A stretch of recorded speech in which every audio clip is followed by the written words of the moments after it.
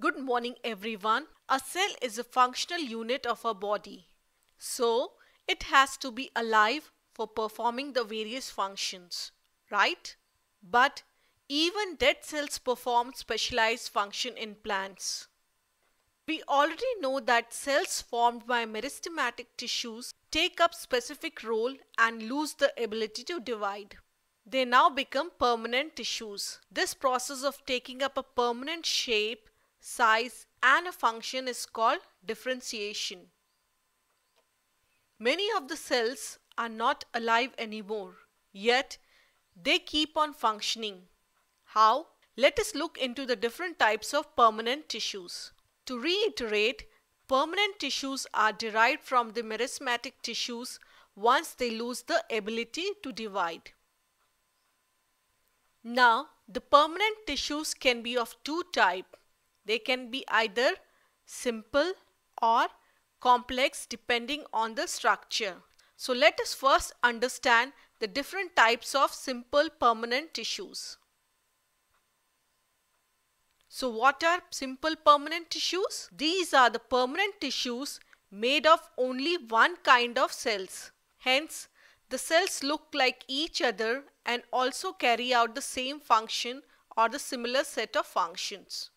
And that is the reason they are called simple tissues. The first kind of simple permanent tissues are parenchyma tissues. These tissues are made with relatively unspecialized living cells with thin cell wall. They are the basic packing tissues. If you observe, they are loosely packed. So, large spaces are found between the cells. That is, we can say the intercellular spaces are large. You know, this tissue does different tasks in different plants. Generally, it provides support to the plants and also stores food. But some parenchyma tissues contain chlorophyll so they can prepare food. This type of parenchyma tissue is also called Collenchyma. In aquatic plants, large air cavities are present in the parenchyma to give them buoyancy and to help them float. Such type of parenchyma tissues are called aerenchyma tissues. Now you must have observed that plants can easily bend at various parts such as stem, leaves, etc. Well, this flexibility in plants is due to another type of simple permanent tissue which is called collenchyma. Collenchyma allows easy bending in various parts of the plant without breaking and provides the mechanical strength. These tissues can be found in the leaf stalk, that is in the petiole below the epidermis layer. This epidermis layer is the outermost layer of the cell.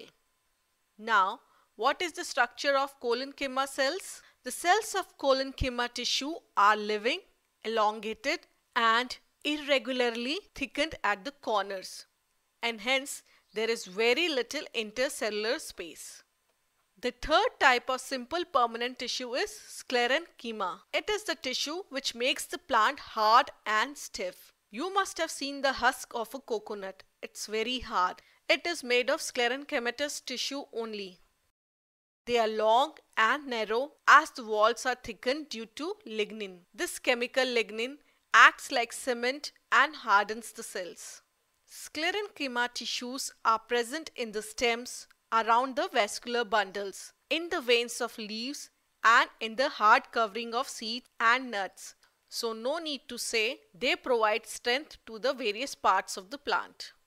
So now you know broadly the permanent tissues in the plants are of two types: simple permanent tissues and complex permanent tissues. Few permanent tissues are made of one type of cells which look like each other, and these are called simple permanent tissues. Whereas complex permanent tissues are made of more than one type of cells. These cells coordinate with each other to perform a common function, and we shall learn about them in our later classes. And what are the three types of simple permanent tissues? They are parenchyma, collenchyma and sclerenchyma. What are the characteristics of parenchyma tissues? They are made of living cells with thin cell walls and have large intercellular spaces.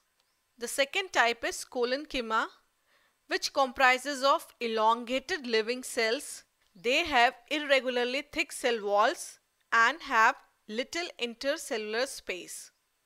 And the last type is Sclerenchyma tissues, which consists of long and narrow dead cells having thickened cell walls. So that was all about simple permanent tissues, and we shall learn about the complex permanent tissues in our next class. Till then, bye-bye.